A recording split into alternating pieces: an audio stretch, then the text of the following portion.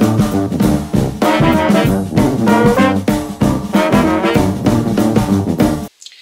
guys, it's Haffina. I'm back again, and this is going to be my empties video for January. I have to put a disclaimer at the front of this. This is only empties that are not included in any of the projects that I currently have going. So I have a few empties already from my Skin Is In project, but they are not included in this particular lot of empties. This is other bathroom and makeup, nail related empties. So just because it makes it less confusing for me, and then when I finish off a project, then I go and I put all of those in an empties then. So the empties at the end of the year are going to be massive, but month to month it will just be extra stuff that isn't in a project that gets used up. So I also haven't done values on any of this. I have written it in my little book so I can go back and do it later, but I haven't done any values on that. It's something that I will look at the end of the year. Not sort of keeping a running tally at this point. I may change my mind in a couple of months and go back and fix it. At the moment, that is not what I'm doing. So, let's get into this. The first two things I have, these are both Audi brand. There's actually quite a lot of Audi branded stuff in here, so just be aware of that. Nature's Essence Fusion Color Lock for color treated hair, shampoo and conditioner. I probably went through two conditioners to one shampoo. Like, I have another conditioner in the shower, which is almost finished, because my hair is actually quite coarse and thick and just soaks up moisture, so I use quite a bit of conditioner. Yeah, I actually quite like these. These are really good value for money. They're less than $4 for 400ml. So yeah, I would buy them again. I have a different shampoo in my shower at the moment because it was on sale. I think it's Tresemme or something, or it might even be Pantene. It was on sale. Yeah, so, but I would buy these again. Next, from Audi, I have from the Lacura Essentials the Renew Cleansing Wipes. These are the ones for 40 is the new 30. That's supposed to be anti-aging with Q10. They were fine. They're not my favourite.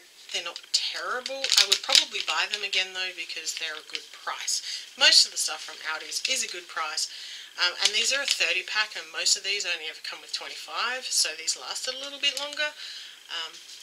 But yeah, I generally use these to take off the worst of my makeup if I'm feeling lazy and I'm not going to go and have a shower and wash my face. Even if I am going to have a shower, I'll often use this to take off the worst of the face makeup. I generally use a eye makeup remover for eye makeup, though. So yeah, I don't know whether these take off eye makeup because I didn't use them on my eyes. Another one from Audi is the Lacura Essentials Makeup Rounds. These ones actually have aloe vera in them. I haven't actually noticed this. 80 pack. I buy these a lot because they come in a 2 pack and they're low cost and they do what they need to do. So yeah, I would buy them again. And the last thing that is an Audi thing is this Refined Serum, which came out of the Advent calendar from the Christmas before last. The reason this is not in my Skin Is In empties is because I finished this up before I decided to do the Skin Is In. So that's the only reason this one's in here. Yeah, so it's fine. I don't know if they do anything. My skin seems to appreciate that I make the effort, but I don't know if they do anything.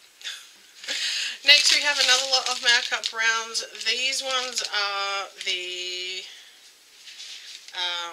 Health Beauty is the brand. I'm not even sure where I got them from. That is not around. That is a little piece of cardboard that they stick in the bottom. I'm not sure where I got these from. I think I might have got them from Daiso actually, now that I think about it. Which means they're a decent price. Not the cheapest though, because I'm pretty sure the ones from Audi's are less. I think they're like $1.99. And these would be like $2.80 because almost everything in Daiso is $2.80. But, you know, if they come in a multi-pack, I probably would buy them again. Maybe that's why I have that one. I don't know. Also from Daiso is this BB face mask. Trying to do more face masks. I'm not 100% sure how I feel about this one. I have a couple more of these to actually use, so that might help me decide. I think I left it on a little bit long because I got a little tiny bit of like irritation just in this part of my face. Nowhere else, just through here. But I've been having some problem with the skin here being like super dry and crusty. It's starting to get better now. But yeah, I don't know what's going on with that. It smells ever so faintly of roses. It's not like a really strong fragrance. It's very, and I didn't notice it when it was on my face. I literally had to go to actually smell it, so it's pretty mild. But yeah, if you don't like rose fragrance, you wouldn't like this one, I don't think. The only reason I happen to know it's supposed to be roses because it's got roses on it. But it was okay. Those come in like a 3-pack or something from Daiso for $2.80, which makes them very, very good value. The next one is another cotton thing. These are cotton squares. These were ones that I got as part of a multi-buy. I think I got like 6 packets of them or something, and I'm pretty sure this is the last packet of them.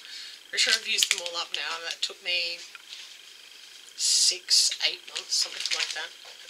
These are the ones I generally prefer to take off nail polish. I prefer round ones for my face and square ones for my nails, even though they're not square, they're rectangle.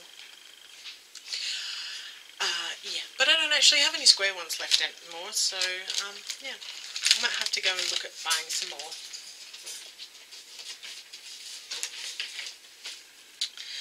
I have another face mask. This is from Vita Masks. This is the Tea Tree Moisturizing and Clarifying. Pretty certain this came out of a Bella box at some point. It was quite nice. I enjoyed it. It felt nice on the skin. Again, this is like the other mask and the serum. These aren't in my Skin Is In because I used them before I decided to do that one. I literally wasn't going to do that project.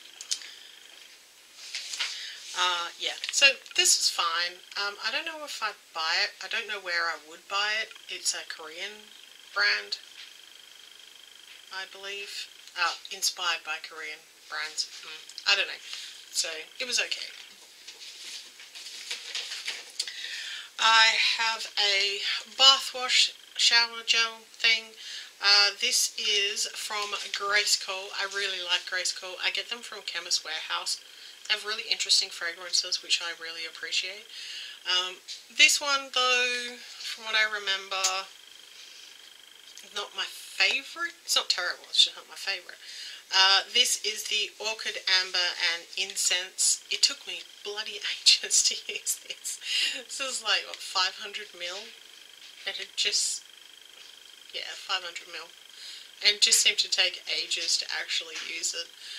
At one stage I was using it in conjunction with another one, like I was alternating between them. And then once I got down past halfway, it was like I was just focusing on this one. So, yeah, it was nice. Don't know that I'd buy this scent again, but I like their shower gel. And another one from Grayskull, which you would recognise if you've been watching my channel, is the Pineapple and Passion Fruit Hand Lotion. This took like a year to use up, but I have now finished it. I really enjoy the scent of this. I love pineapples, so this is like, the scent was like right up my alley. I'm not sure I'd really go with buying a great big one again. I think I prefer like the smaller ones that don't take so long to work through, so you don't get so sick of the scent or, you know, bored with them and want to try something new. But all in all, it was a nice hand scent, a nice hand cream. And if they had smaller versions of this, I would probably buy that. I have a nail polish. I have from Ultra 3 Lily White. It looks like this bottle is completely full because there is white nail polish all over the inside of it. But it has got to the point where it looks like whiteout. It looks like crusty whiteout now. Yeah. And it's just impossible to put on the nails. It goes all patchy. Because my nails are quite long, once the formula starts to thicken up too much, even if you put thinner in it, you'll paint like the back end of your nail, but you don't get the tips painted, and then it's just a pain. I have too much nail polish to be faffing about trying to use every last drop out of a bottle of nail polish, particularly one that is low cost like this one. So yeah, that is a nail polish done. And I have two makeup items. I have the CoverGirl True Blend. Well, it was the CoverGirl True Blend. It's actually a bit of a Franken foundation in the end. It has a couple of different ones in it.